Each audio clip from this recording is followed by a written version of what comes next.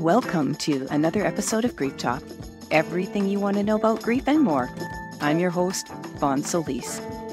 As an author, mentor, and bereaved mom since 2005, through guest interviews and coaching, here's where you'll always get great content that is inspiring and practical to help you heal after loss. Today's guest is Stephen Panus, now as an author and drawing on his 30-year career as a sports marketing executive, publicist, sports agent, artist, attorney, sports marketing executive, and motivational speaker representing elite athletes and others. The death of his son Jake, who at age 16 was killed as a passenger in a reckless car crash, led Stephen's life to implode. Seeking to both survive and move forward, he wrote his book, Walk On, to confront his daily agony, inspire a renewed and resilient faith in living, and regain his purpose. Walk On is intended to help anyone overcome struggle and find the answers within to help you lead a life filled with purpose and meaning. Stephen, welcome to my show. I am thrilled that you are here with me. So huge thank you for being in this space with me and being willing to talk about your story. Thanks for having me, Vaughn. And I'm sorry to share this pathway. Yes, me too. But on the flip side, I am really happy for any voice that is out there in the grief space, because it's so important for the many that don't feel they have a voice or can speak or share their story for a host of reasons. It's people like you and people like me and the probably thousands of others working in this space that, have very similar things that we feel. I've been in this so long. I know we all feel and go through the same emotions no matter how our child has died. And I want to start off, I have wished you or expressed my condolences to you privately, but I will do it publicly here. I really, really am very, very sad for you that you had to lose your beautiful boy, Jake. And we will hear some about your story and how that has impacted you. I also want to acknowledge our children with the candle I always have going when I have bereaved parents on this podcast, because I do believe our children are with us. So Jake, Janaea, that's for you. And so let's get right to it, Stephen. I do want to just start off and put it in context that you came from a 30-year, probably plus background in your sports marketing, like really high-powered stuff. And I don't know if it was like athlete-centric, but I got the feeling it kind of was. And so I found that really, really super interesting when I first connected with you. And by the way, audience, I did reach out to Stephen myself on LinkedIn, and he graciously accepted my connection. And I right away invited you to come on my show, and you graciously accepted. And I was a little intimidated because of the sports thing.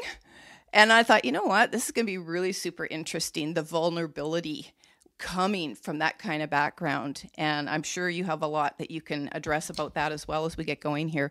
But let's start first with how your world imploded when you lost Jake. And this was in 2020 summer, right? And just share what you'd like to share with the audience about that. Yeah, so it happened on August 9th, 2020.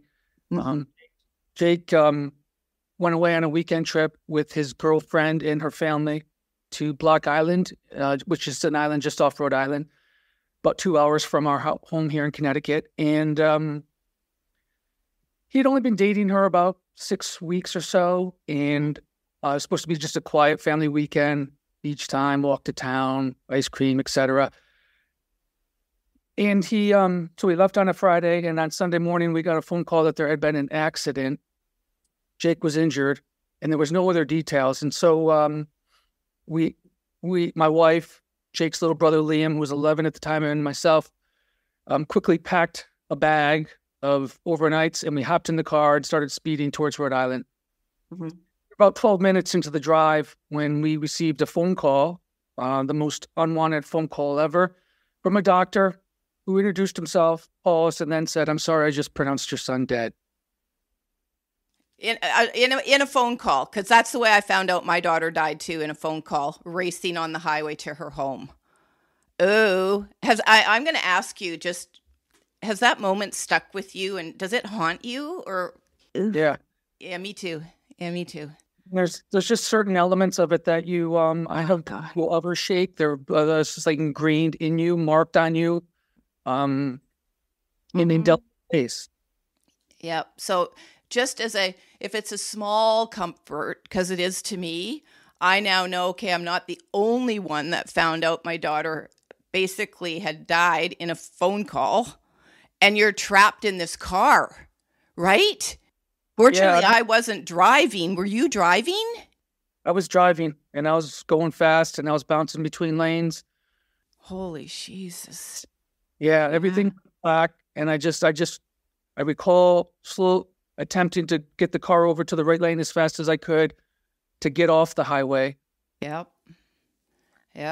We pulled off, and literally I just pulled right off the exit, and there was a bank. It was a Sunday, and there was a bank across the street from the traffic light, and I just went right through the light and pulled into an empty bank parking lot. And we just got out. We ran around the car in circles, and we just fell together as one blob of kind of broken humanity. Yeah, I'm so glad you're sharing that, because this is something I've sort of kept quiet, and I've it destroyed me. That was the end of my life as I knew it, in the car, in that second, in those last words, which for me was, she's gone. I even got chills just saying that now. And so we don't have to stay on that, but I'm just saying, I'm acknowledging that as a piece of the trauma that I don't know how anyone could ever sort of overcome. And the reason I'm saying that, because it's going to play into our talk today, resilience, staying motivated. But there are some things, don't you think that, Stephen, that kind of like, I'm not sure we can ever really overcome that. I don't know. What do you think? I don't know. I think you used the word trauma, and I think that's very important, because that's exactly what happens to you. It is, for me, everything went black. I felt nothing. I didn't even feel part of this world anymore. Yes. That was the moment. And I talk a lot about PTSD because I actually got diagnosed with it 10 years, like 9.5 years later. I suspected I had it, but we didn't talk about it. And so I started researching it for my first book, which took 5 years to write, by the way. And I got very interested in it. And I had to get all my information from Veterans Affairs in the States, and I live in Canada. That tells you how little, and we still don't have anything really about PTSD in grief, like trauma related to grief and or child loss. Oh, it's a big deal for sure. I mean, I know that my brain is not the same brain as it was before August 9th, 2020. It's damaged. I cannot remember things the way I used to be able to recall things. I think you can relate to that. You're not the same person, obviously, but your body and your brain and how you operate are completely different. And it's not easy with the damaged brain. Yeah, exactly. And while it takes a doctor, obviously, to diagnose the trauma and the PTSD, even if you don't have PTSD, the trauma is there and it does change the brain. I just want to let you know from all the research I've done. And the National Institute for the Center of Behavioral Medicine in the States, the NICABM, they do specialize in PTSD and trauma. And I was so happy that like a week ago, and as we're recording this is in February, but they announced their first ever training for therapists in trauma related to grief. And I was just, yes. And I'm a lay person, but they actually work with, licensed therapists.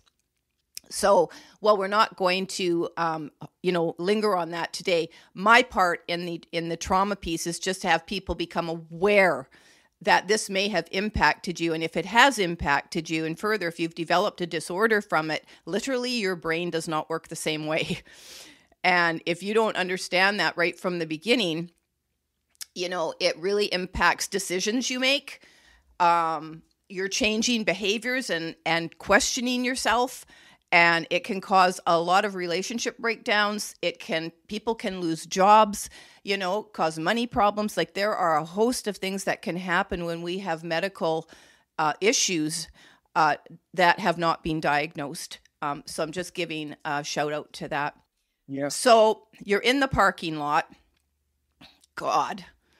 And I'm thinking now, do you have a decision? Well, you have to get driving again, right? But you also know you're driving towards, right, your basic future that's now obliterated.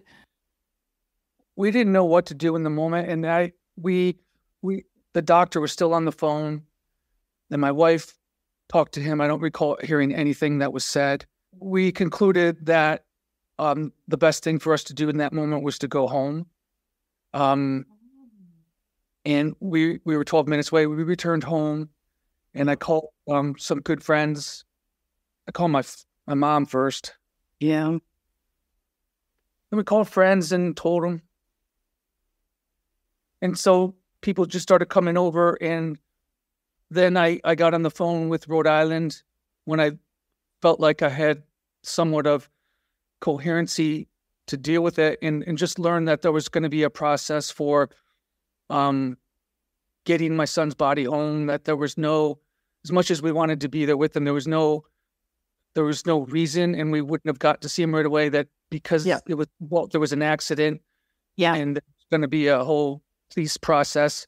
The accident was that he was in a vehicle that was operated by his girlfriend, who was a year older, and with friends in the car. They had all been drinking. Mm-hmm. They were at the beach. We went back to the house where the girlfriend's mom was, and the girlfriend's mom sadly passed the keys to her daughter and put all the kids into the car, and she went to the beach and sent them on their way. And his girlfriend became distracted, I guess, and she was going a little bit over the limit. She went off the road, and she hit a telephone pole, and Jake died. Yeah. Can I just ask, were there any other casualties from that accident, or just Jake? Just Jake. One other was injured, and he was helicoptered off the island. But he was the only one injured, and he survived, and he's in college now. Parent to parent, that's got to cause some conflicting feelings. Everything you just said, right? Does it? Or maybe it didn't. Maybe you are immediately forgiving. This was an accident. Do you want to speak to that at all? Well, I've come to a place where I've found forgiveness for everybody involved. And so I like to stay there. We got sucked into a legal process where we had no voice. We sort of got by the state attorney general's office, and they involved us more than we initially wanted to be involved. And we ended up getting dragged in. And when you get dragged in like that, it's a terrible roller coaster ride that bereaved parent needs to be on. And so it was a long year and a half of additional pain and suffering and grief and trauma. I'm glad you're bringing that up, actually, in a way, because I discovered I spent the first year, my husband and I, in a grief support group for bereaved parents. And it was really interesting because I had at that point a 23-year career practice in metaphysics and a spiritual practice. Okay, so I was already, there's more, there's an afterlife, there's ongoing consciousness, my girls, okay, but then, there was still the physical part of that. But I was shocked at how many people, the first thing they wanted to do was get into a legal battle if it had been an accident, and I'm not saying for you, I'm just saying they want to be, but then it took me a few years, and then I kind of understood that in survival mode, and as part of the way even of dealing with trauma, and aside from the actual real like legal things that have to happen, it can be an energy release sometimes for parents on their own to initiate all kinds of conflict, not least, lawsuits and things like that. And that's why, but the same energy, this is my opinion, but the same energy can start an NGO, for example, or a scholarship fund or anything like that. It's that energy and throw it into. So it's really unfortunate for you and your wife that you got sucked into that when you really rather would have not have got sucked into that. Because on the flip side, when it is, combative and conflicting and all of this, as you said, it is painful, right? I wasn't involved in that. We were a suicide and we got left alone. So it's like we were invisible. So that even hurt because it was like, does no one care? Does no one care? And we lost everybody, all our friends. It was really weird. But, not again to dwell on that necessarily, but it's just so interesting. You're talking about that because it's like you already knew, I don't want this. I don't want this. I don't want to be involved in this, right? Yeah, my wife's take on it was that we weren't there involved. So why should we be involved in this aspect of it? And his part, Bon, is that a child died and the state of treated it like there had been a theft of a pack of bubble gum. Please? And I mean that in the sense that there wasn't a single hearing held in this matter at all. And a child died. There wasn't a trial. There wasn't a hearing. There wasn't let alone a hearing. And so that was the frustrating part, was that it just felt like, there was no accountability. And we weren't looking for extreme punishment or anything like that, but I do believe in accountability. Mm-hmm. And that lessons need to be learned. And that that's why we discipline our children, right? So that they learn the lesson and they don't repeat the mistake. But it was an eye-opening and certainly frustrating process to watch unfold. Yeah, here's a question. Would you like to see a social host law extended to vehicles and a situation where a parent would give keys to a minor driving? 100%. I mean, that's our job as parents, right? Yeah. Situations, and we entrusted the care of our child to this mother.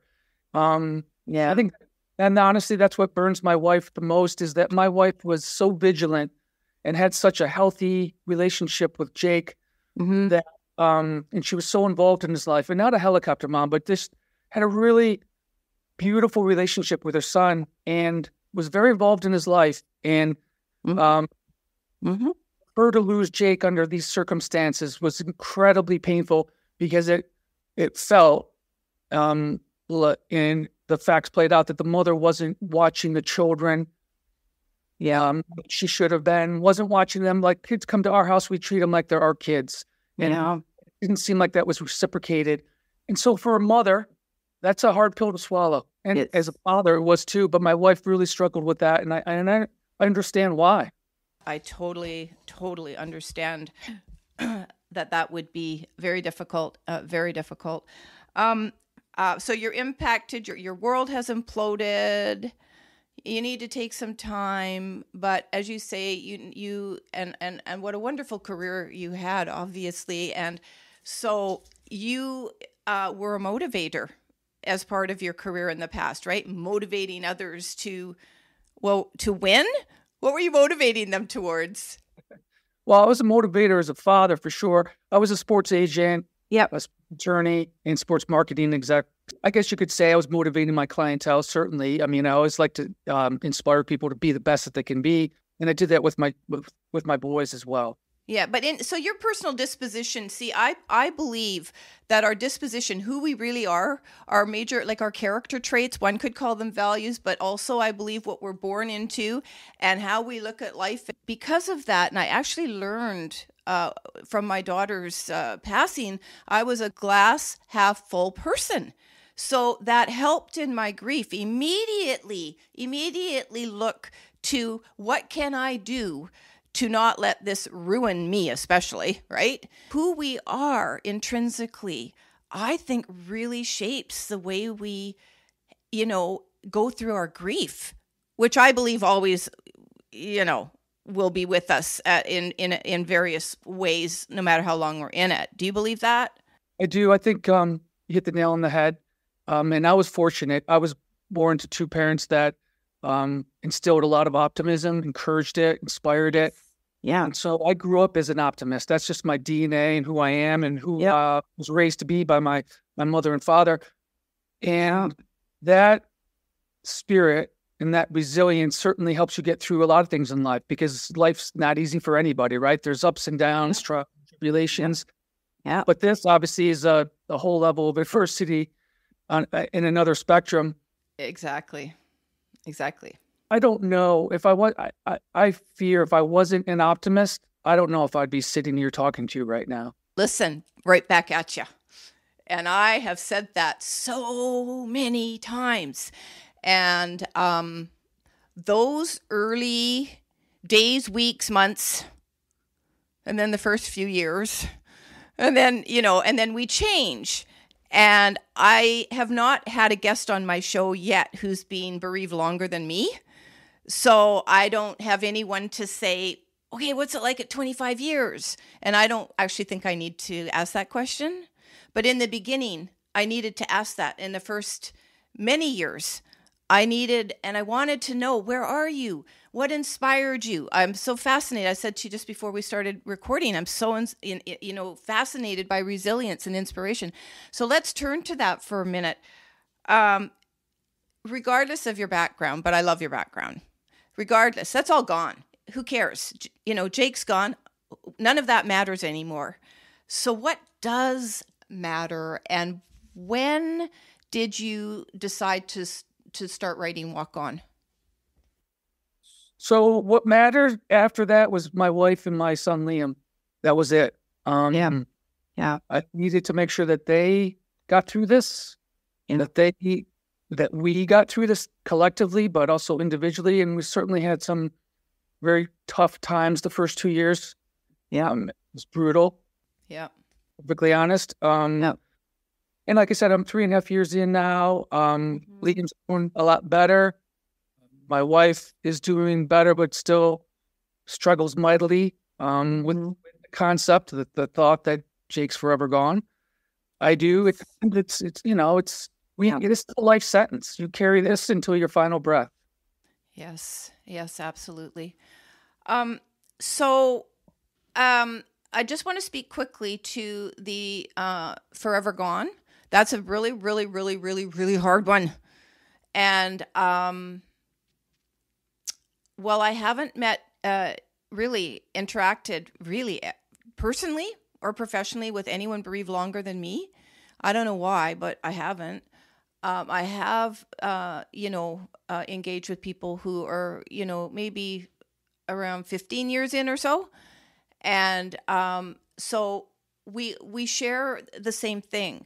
So it kind of what happens, so with everyone I've spoken with, it kind of like you just sort of find a way to integrate it into your life. I had to find a way to, instead of compartmentalize things, which therapy sort of was teaching, no. I integrated it, and I learned to just really, really honor and respect. This is part of my life. This is who I am. But because society and culturally we're so silenced as bereaved parents, largely, because nobody wants to hear about our kid dying. And that's the truth. Unless it's a really media sensation thing. And when all of that, everything, sort of fades away, we're still years later left with that same experience. And if you're traumatized and haven't dealt with it, they've just discovered that trauma experiences are not memories. It's a reenactment in your brain, kind of. I'm paraphrasing of what's going on, but they just released a study where they realized that anything traumatic that we have experienced, you can't go back and formulate it as a regular memory. They're not stored in the same part of the brain. And so and they don't know yet how to treat that as trauma therapists. So it's really interesting because you've got this thing sitting there, and as long as you're alive, and unless they find a way to treat it, there are key moments that related to our loss. And so that realization of gone forever, I played with that for a few years on and off, but it did as I kind of, I think it took 10 years. And here's the interesting thing. I had read books at the time that said 10 years was something happens. And I thought, what? How can it? How can it? So I'm not saying it's 10 years, something's going to happen. But for me, it was that piece where I really realized, like, this is it, Vaughn. Like, this is your life. Now, some people may accept it and get to this acceptance piece much, much faster. And that I honor and respect and applaud that. Honest to God, this is not, a race between any one of us. And I always say, especially between us and our former selves. And so individual journey, right? Exactly. My wife and I cope completely differently. Men and women grieve differently. We share the same tragedy, but we're on two different train tracks, and every once in a while we cross over. But it's exactly completely different ways in which we handle, cope.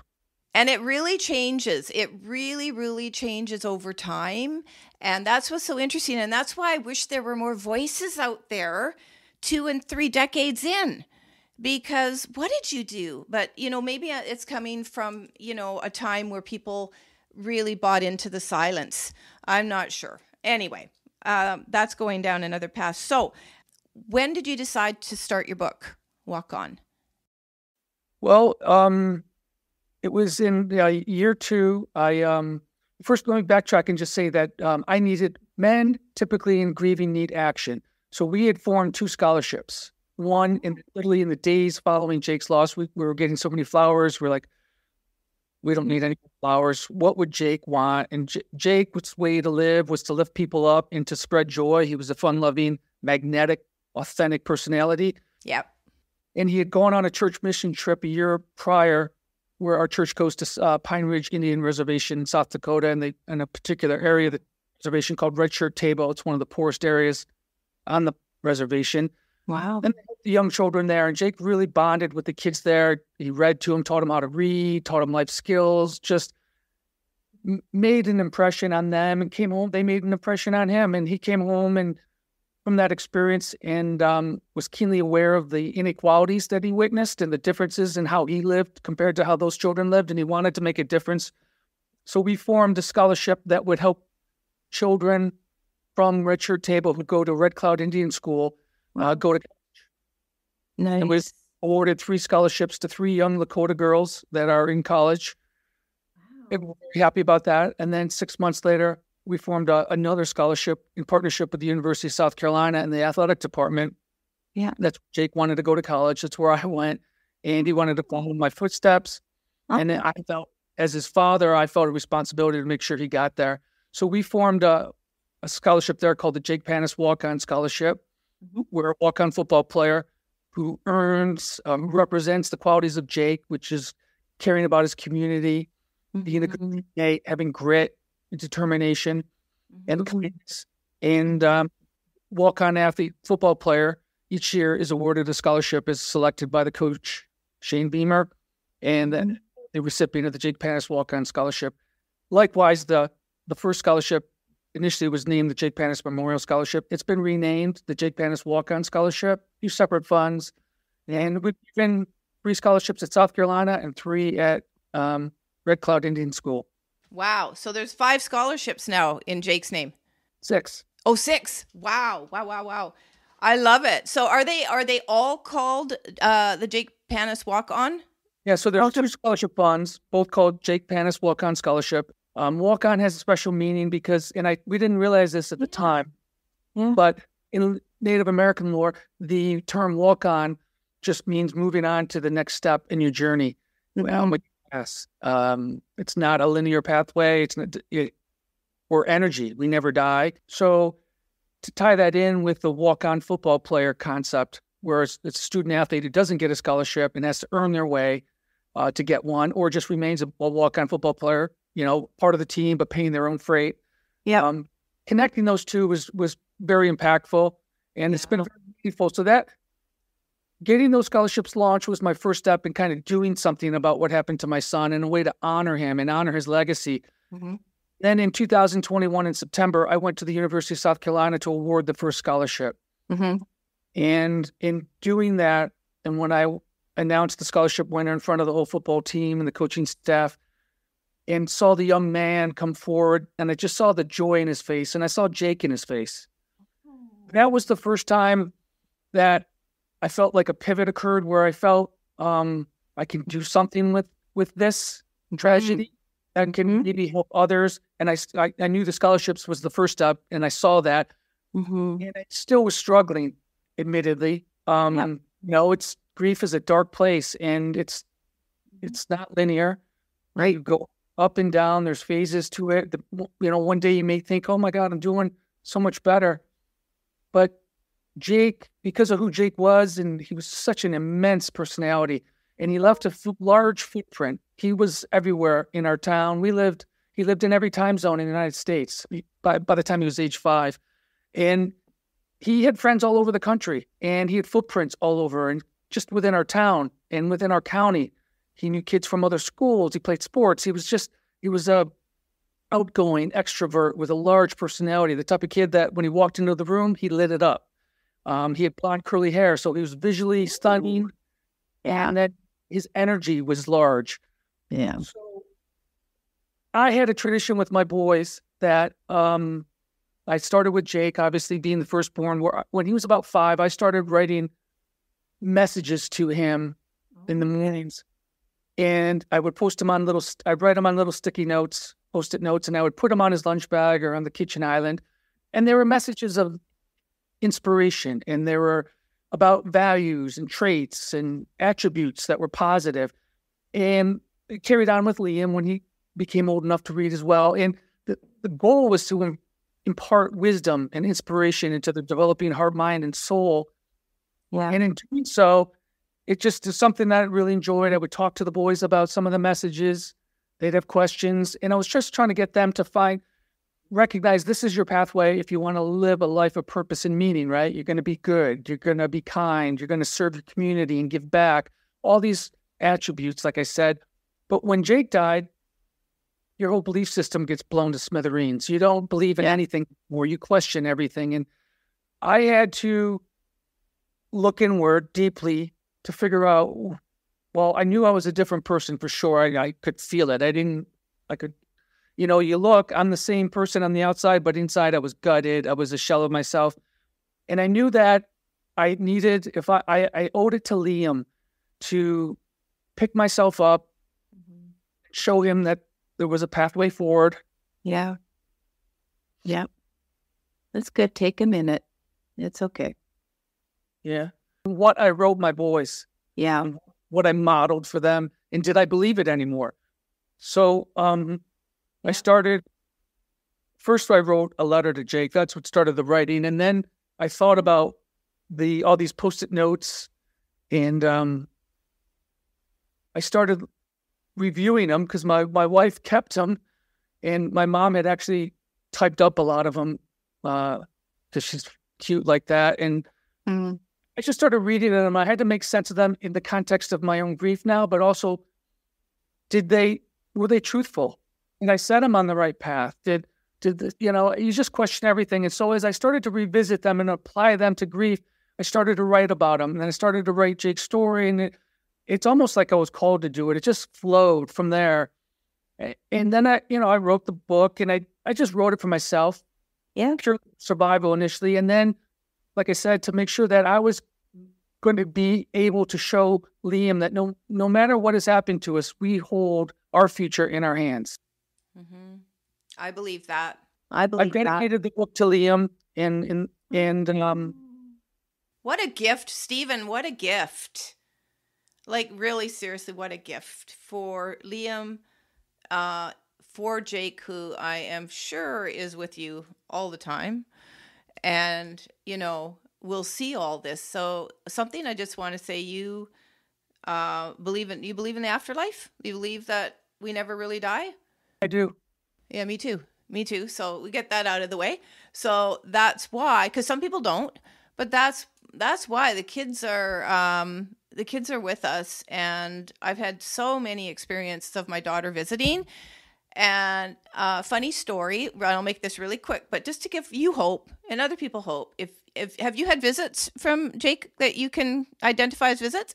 Right. 100%. Right. So my daughter was with me all the time in the beginning. Okay, so she would have been 41 on February 4th, and admittedly, the visits are not as frequent, okay? Maybe once, twice a year, or when I ask her, hey, hon, pop in. So, of course, I wanted a little visit, but I have let the need of that go in recent years, okay, understandably. And it's kind of like, Mom, you know I'm around. Do I have to keep popping in? That's how I interpret it. So a few years ago, I started just let it go a little bit, unless I really need her. And so it's kind of like on her birthday, you know what? It'd be really nice if you popped in, but you don't have to. So long story short, went through the date. This year didn't do anything really special for it because that was each year it just is what it is. And so she started playing a little bit with electricity in the evening. And it was enough that it was like, okay, this hasn't happened before. So I always take things if it's happening and it really hasn't happened before. Okay, maybe.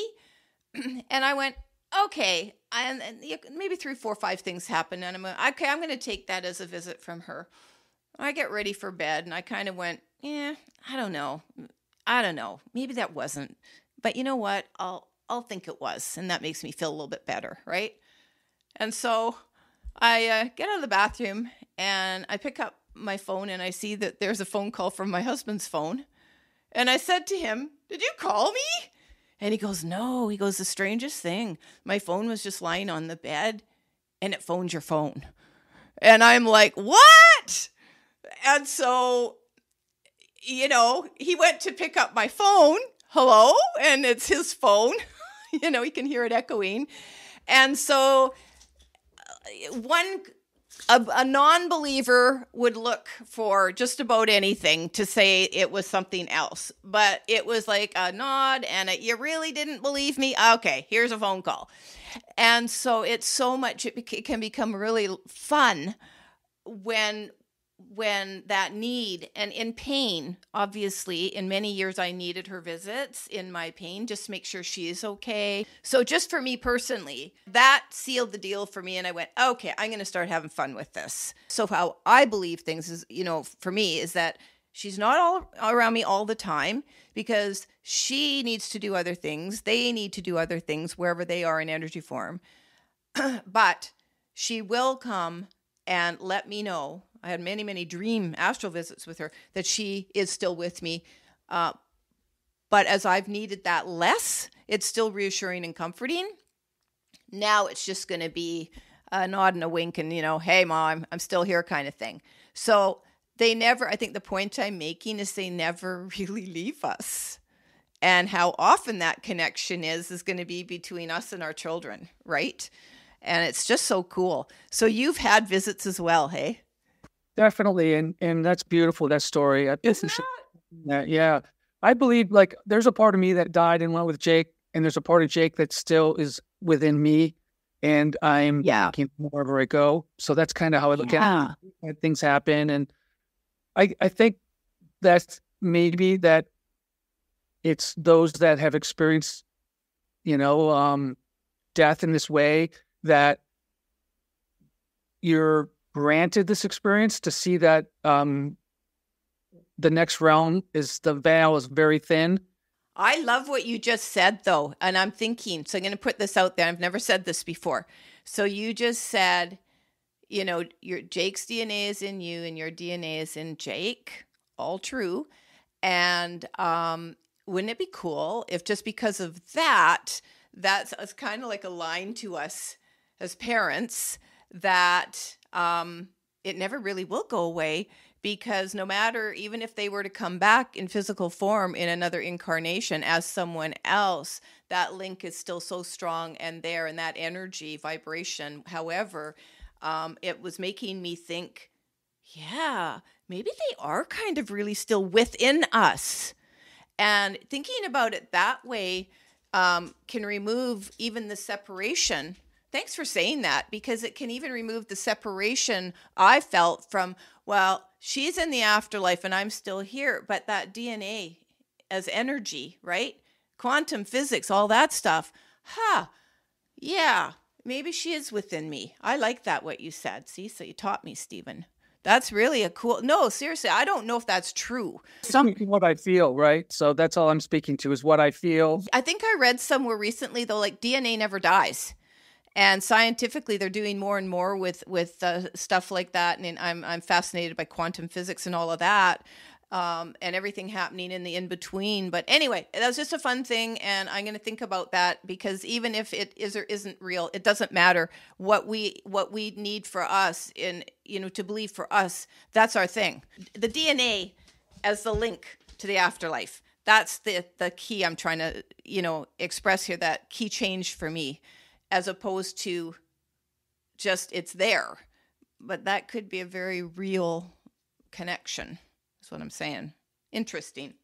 So I love your story of how you arrived at your book. So you're publishing soon in April, and this episode is audience airing just before publishing date. We will have a link to your website, Stephen, and people will be able to purchase Walk On through your website as well and get information about all that. Yeah. So the website's really easy. It's stephenpanus.com. Books available right now via pre-order, Amazon, Barnes & Noble's, Books A Million, but it doesn't officially launch till the 16th of April. So if you order 16th, late March, you'll at least know that book on Tuesday, the 16th. That's awesome. So I want to turn to resilience. And so you're speaking all about that in the book. I wanted to bring the book up and its launch date at this point in the interview. We are going to just move into resilience and motivation, and we are going to talk a little bit about values before we close this out. So one of the things that I wanted to ask you about is what your sort of, I don't want to say this, what would you tell people? So there's resilience when you're in grief and as a bereaved parent. And then there's resilience in life, just in regular hardship and challenges. Like you said earlier, it's ups and downs for everybody in different ways. True. So in general, what would you say we need for resilience? And then as a bereaved person, is there a difference, or is it the exact same things that we need? So I think the one thing that everyone needs, and Maslow's hierarchy of needs, at the very bottom is air, shelter, water, food. The one that's missing that I believe should be there, it's hope. You need hope. Okay. And if you don't have hope, then I think it's really tough to find your resilience muscle, because we all have it. It's within us. We just have to source it and mine it. So hope is instrumental. And I'll admit, I was hopeless for a while. I think anybody that loses a child suddenly is hope. Yeah. And it took me a while to get out of the darkness. We were lucky. We've had a great therapist who's been doing nothing but grief therapy for 40 years, respected it. He saved our lives. And we still meet with him to this day. And he's become a friend. And I think that's important too, having good therapy help where talk about your feelings and talk about your pain, and have it validated and have it examined, and realize that you're not as messed up as you think you are. We all feel so alone in our grief. And so in grief particular, was it hope, just hope, or were there a few other things that you think are a little different and required for really tough tragedy and bereavement? The difference is that the adversity is much tougher. When in bereavement, you lose a child, it's brutal. It's a whole nother spectrum of adversity. At the end of the day, I view grief as just a form of adversity, but a wicked, bad one, and one that's going to, follow you for the rest of your life. You can't shed grief, because grief is your love. So if you shed grief, you're shedding your love. And I came to the conclusion that the intensity of my grief was the intensity of my love for my son, unconditionally. Oh, absolutely. That's kind of the message in my book, Bon, is that this book transcends grief. So we're all suffering on some level. Everyone carries an invisible backpack, and whether they have a malady, a health diagnosis, a financial crisis, their marriage is failing, they just lost their job, their sibling went into rehab. There's a million different forms of grief out there. And the ability to overcome that starts with hope, and it builds, all the answers are within us. We all have a resilience muscle. We all have hope within us. It took me a while. It's not like, oh, you just fall off a horse, get back on. Not like that. It's not like you broke your back and the doctor says, guess what? Well, you're going to be fully healed. There's no fully healing in grief, and time doesn't heal. I know. I'm just going to add faith and trust to the hope. So I think that the hope, I agree with you 100%. If you cannot find that spark of hope that you said that lies within us, everything lies within us. We just have to ignite it somehow, right? But without the hope, I think that is the absolute number one thing in grief, is that spark has to be there. I hope this can get better. I hope I can get through whatever it is. Yeah. Then I think you really need the faith. And then I think you need the trust. And so I'm just going to, for a longer term approach, I think those things are critical, because I think people can lose hope when they don't see results fast enough or in the way that they wanted things to work out. But when you have the faith and the trust that you are on your path, and the more that we learn to develop an acceptance, and this is our life, and whatever brings us to that, right? That's when the faith and trust can sort of be solidified, and people go, oh yeah, it is working. But just be flexible and let your hope take you where it needs to take you to find your path that you need to be on. Not everyone's going to be an author. Not everyone's going to be a public speaker. Not everyone's going to start anything. And a lot of people, like, I love speaking to the people that are silent, and because it's like people like us, Stephen, the percentage, probably the small percentage of the bereaved that are out kind of leading and showing the inspiration and change and transformation is possible and all that, wherever we are in our journey. And so it's for all the others that are isolated and in pain and stuck and don't trust and have lost all faith and are in all of that. I'm speaking to you as well, and most especially to you, audience, because anybody that, like Stephen and I, were where you maybe are today, or maybe, are a little bit better but feel you can't go any further. Stephen and I and others who are in this space working to demonstrate transformation can happen. It really can happen. It isn't overnight, and it doesn't mean we don't have our triggers, and it doesn't mean we're not going to still feel pain and all of that. Of course we are, but it changes, and when it just becomes part of our journey, and I think it needs to be a really, really self-respecting journey, parent bereavement. And I really think people need to just really understand and honor they've taken this on, and just give it its due grace and allow yourself to not be perfect in it, right? Because we're surrounded. The reason I'm saying that, Stephen, is because we were back 20 years ago and earlier, and still to some degree are today, surrounded by the overcoming grief, getting over grief, moving on. Like there's a lot of that, like, dialogue and discourse. And the flip side of that is the silence. And so that's why I'm just giving a shout out to the people who feel silenced and without a voice. Like, that's why I'm doing this. That's why I do this. Yeah. And I said to you before, and I said before we recorded, and I've said it on my show before. So Apple, Spotify, Google, please listen. Create a category so that people in bereavement and grief can actually go and find people talking about this instead of parking it in education and mental health and religion. I mean, think about that. Like I said, grief is an individual journey. I think it's important for anyone that is going through it, and in whatever form that is, that they practice self-care. They don't judge and say, well, so-and-so is doing better, or they don't put a timeline on it. There is no, your timeline is your timeline. It's everyone. It's your own individual thing. When it's going to change, how it's going to change. Yeah. That's pathway. And for me, I did a lot of reading, and I remember reading a quote, and right before I gave the speech in September 2021, and it was from Aldous Huxley, and it said, experience isn't what happens to a man, it is what a man does with what happens to him.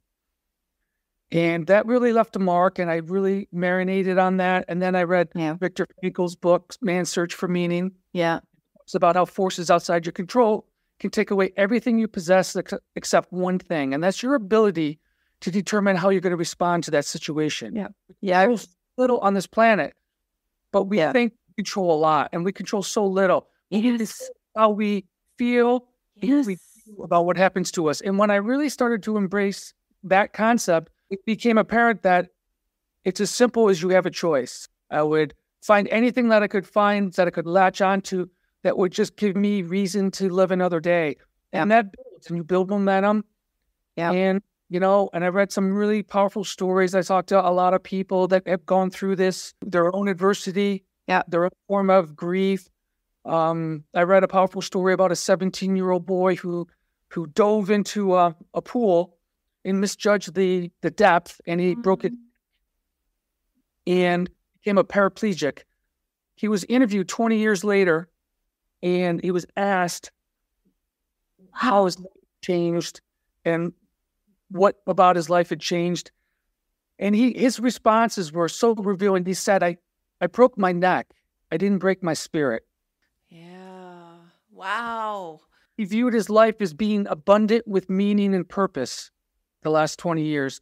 And that, but for the accident, he's not sure that the growth that he achieved as a human being would ever have occurred.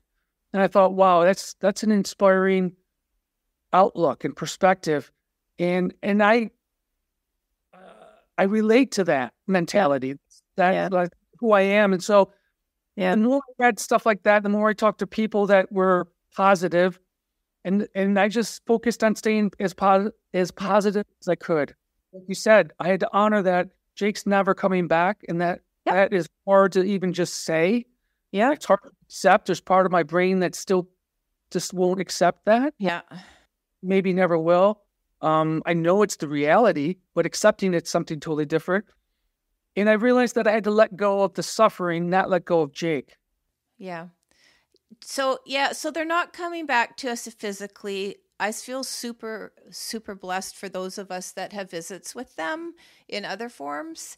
And, and that, like I said, I'm so optimistic it changes for you where you are, and me, where I am almost 19 years into this now.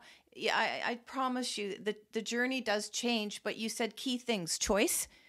And we have the choice how we want to experience life and to stay in that. So that's part of the resilience. That's part of, some people really love pain. As I said to someone recently, I let grief become my companion, and it was my best friend for many, many years because it was the only thing that understood me. But that doesn't mean it destroyed me. In fact, I used it to propel me into everything I do. And it was a choice. And I still remember vividly the moment I made the choice. I'm not going to let this go to waste. I'm going to do what I need to do with the experience.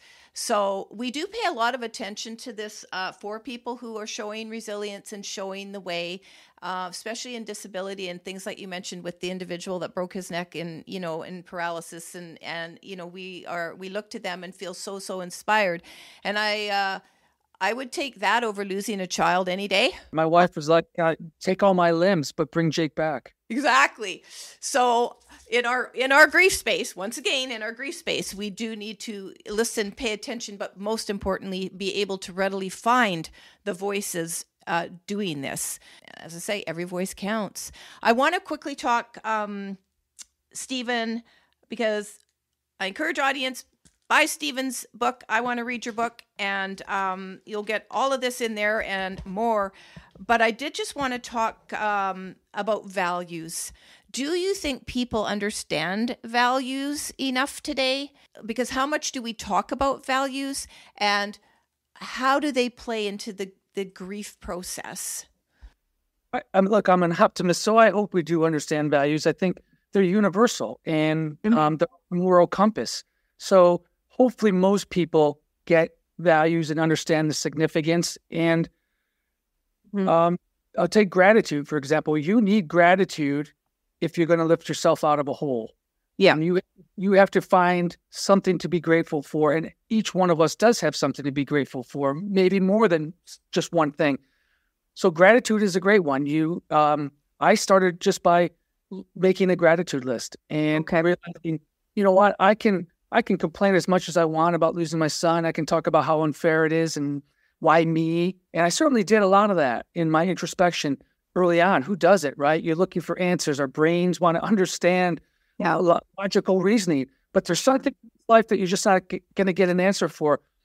But there's always somebody that's worse off. I thought of the children in Ukraine or in Gaza that are living just a horrible existence right now and suffering, and they have every reason to complain too. And or at any other planet, they're in any corner of this planet, there's somebody suffering, and it's a universal concept. And death is indiscriminate. It happens to all of us. I had a friend tell me the other day, it's a great line, none of us are getting out of here alive.